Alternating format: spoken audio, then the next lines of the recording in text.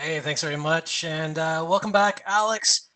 This is an interesting one going up against a young kid in Chase Hooper. You were pretty young yourself when you entered the UFC, and I've been competing for a couple of years. Can you kind of relate to where he is in his career right now, and does that help you in any way going into this?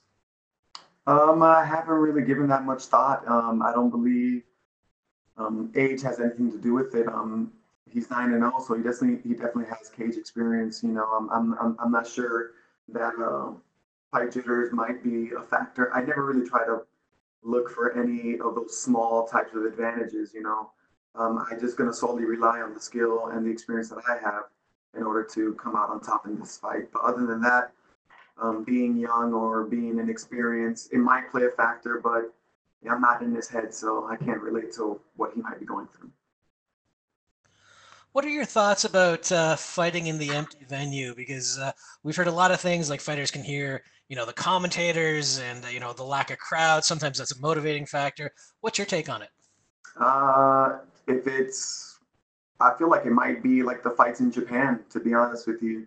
The crowd is completely silent during the fight, so I can hear the commentators and you can hear everybody talking. You can even hear your opponent breathe. That's how quiet it gets in those stadiums. So I think it might be similar to that. And I'm not put off by no crowd. I actually been liking the way things been going on this fight week with not so much public interference. We were just making it about the fight and focusing on the fight. And quite honestly, I believe fighting in front of no crowd with just your coaches there and stuff, it might just feel like a glorified sparring match. Interesting. What's fight week been like as well? Because obviously you're a little more confined than usual, I guess. That's been nice, just focusing on the fight and training. It's like I guess fight camp or just training every day. Though what I usually do, I'm not too much of a um, public person. If anything, I keep to myself. I stay home, I chill and train, and I go out sparingly. But other than that, it hasn't been too much of a hassle. It's been a very easy weight cut as well. So I've been feeling good. Good to hear. And last one for me. I mean, you've been in the UFC for so long now. It kind of feels like you're one of those guys who's experienced everything. But the last few months, and especially even the past week in America, has been just unprecedented times. Just give us your thoughts on that. And, have you been able to maintain your focus on the goal ahead with everything that's going on? Well, definitely the fight comes first, the art comes first for me. So I have been able to maintain focus, but I always keep an eye on I guess, the social uproars and all the stuff that's going on in America. It's not ever outside of my mind sight.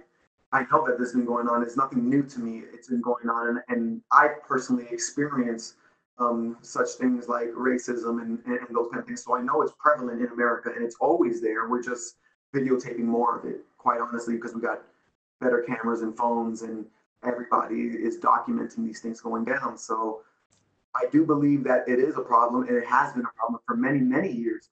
And I think the way, especially the minority communities, has to look into solving them is really changing the way they think, changing the way they treat each other, as well as their communities, instead of relying on somebody else outside of your community to maintain and make your community progress. You have to take that responsibility upon yourself. But a lot of us in America in general, we just think that all because it's not our responsibility to end a task, we devoid ourselves from any responsibility of beginning it. And I appreciate your candor there. And I know you said you'd experienced some yourself. Would you mind sharing? And you totally don't have to, but would you mind sharing some of those experiences? Well, yeah. Well, growing up in, I grew up in a bad neighborhood, and then we moved to the suburbs a little bit later, and then um, just that itself, I experienced it very difficult for me when I was younger to like talk to people or connect with people because they saw me in one way, and many often more and oftentimes, like they'll say stuff like, you know, uh, like they can't accept the way your hair is, or you're ugly because you have dark skin. So it really caused an identity crisis for me, and I'm sure a lot of people of darker pigments growing up. But besides that point, there are some even more crazier situations. Like I remember when I was in high school, I had a Honda Civic. I blew out a tire, and I had and I think the engine just shut off, so I had to go push it home. And as I was pushing the car home, you know, on the shoulder of the road, I'm pushing the car home.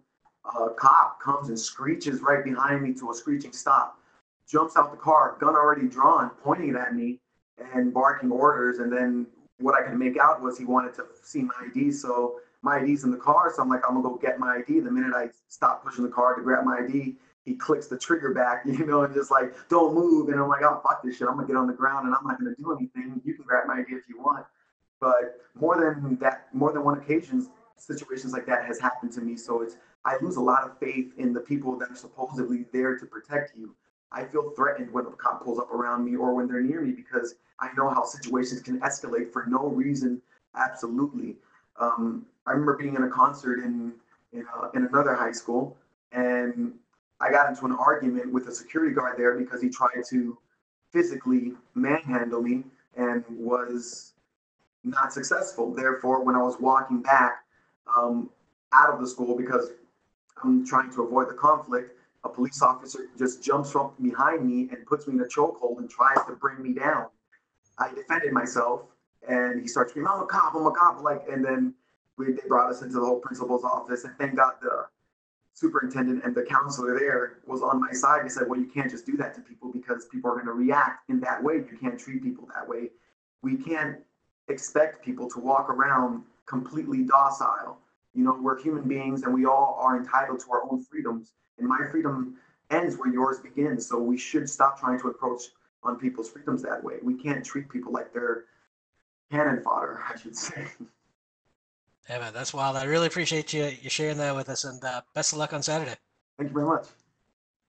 And we will take the next question from Mike Heck with MMA Fighting. Actually, I forgot to put my hand down. I'm sorry. You're fine. Thank you, Mike. We will instead take our next question from Danny Segura with MMA Junkie. Hey, Alex, how's it going? It's been a little bit since we've talked. The last time we spoke, you told me you were relocating to South Florida. So how did that go? How did that process go? And how was your training camp this time around since, you have a new home? The process went well. Still looking for a new place because I did get a house, but I am looking for some land. So I might move a little bit further south or north depending on where I find the best deal. But the training camp went perfectly. We didn't close down for the pandemic, at least not for the professional fighters. So we were able to maintain a solid and complete training camp for this fight. Yeah. Where'd you train, and were you able to bring anyone from the MMA lab to South Florida? Oh, no, I wasn't able to. And quite honestly, the reason for that is I just totally forgot. And but other than that, I still have their love and support. And, they're texting me every day and we're talking and stuff. And, I guess they're picking apart the fights and whatnot and giving me their insight on it. So we still have a close relationship. But no, I don't have anybody from the lab coming out to my corner. I tried to get Ben out here. He has his hands full with 3 kids already. So. Yeah, for sure. And when we spoke, you told me you needed some time off to sort of just, figure things out, sort of life outside of the cage. Now that you're like just a couple of days away from the actual fight, is it nice to be on Fight Week? Because you haven't fought in almost a year. How's that feeling like to sort of be back in fighting? Well, it feels great. Feels good. It feels good. The time off was necessary. I tried to come back a little earlier, but some fights fell through, and then this whole virus thing happened, and then we couldn't. So I was a little bit out longer than I wanted to be, but other than that, I feel completely happy to be back inside this fight game again, and I'm excited to showcase my skills. I feel like I've improved a lot on a lot of places that I needed to improve on, and I'm quite ready. Yeah. And you're one of the fighters that sees yourself, not really as a fighter, but as a martial artist.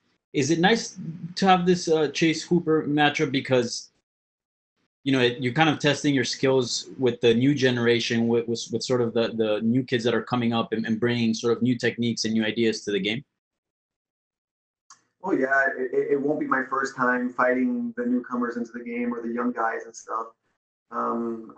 I feel like I tend to have a few fights like that. So I haven't really thought about that per se, but other than that, I feel good going into the fight. I'm not worried. If anything, I know that, you know, with the way things have gone with my record and my career in running, I know that I'm somewhat of a gatekeeper at this moment, and I will accept my position, but I won't be satisfied with it. I am trying to push further every single day, but I know where I'm at right now in the standpoints, especially when it comes to rankings and I guess what everybody else sees. But I know what I'm capable of. So for me, it's like you said, it's a good proving ground. Yeah.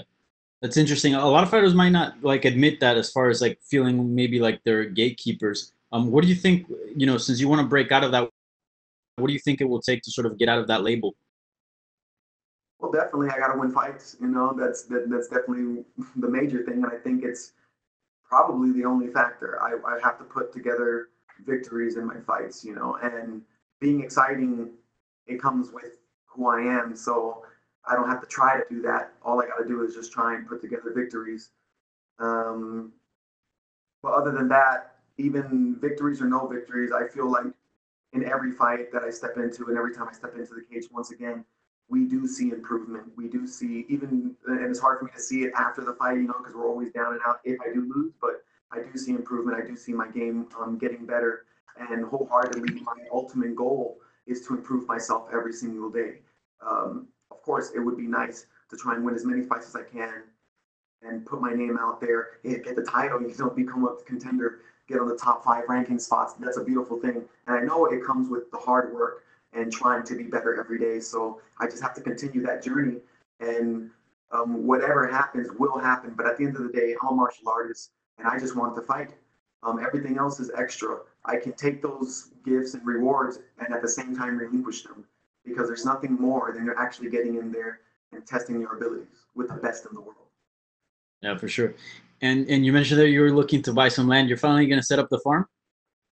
Well, yeah, I garden. Well, I have like mini farms in the backyards of both houses that I have right now. So I have like over 20 fruit trees in one of my backyards. So I always love growing and planting stuff. But yeah, when I do get the land, I definitely want to grow in a larger scale, as well as set up my dojo there. And my wife wants to set up her wellness center there. So we kind of go into business together. I train and work people out. She'll heal them because she just finished getting her degree in naturopathic medicine. So we're thinking about doing something like that. Trying to develop a new way of living, I guess, that is more sustainable for each of us as well as the earth, so that we can stop thinking that life is just this way, you know, that we just got to get up and work for somebody else, or that we got to take pills in order to thrive. And all that kind of just the BS of it all. You know, we're accepting mediocrity as life. And for me, as far as I know it, I've never seen somebody that died and came back. So we don't know if we got more lives ahead of us. I only have this one. So why am I going to live a life of mediocrity? I'm going to take the chance and fail if I have to, than rather sit there and do nothing because I'm afraid to even try. For sure, man. All right, man. We're looking forward to the fight and best of luck with the farm. Thank you very much.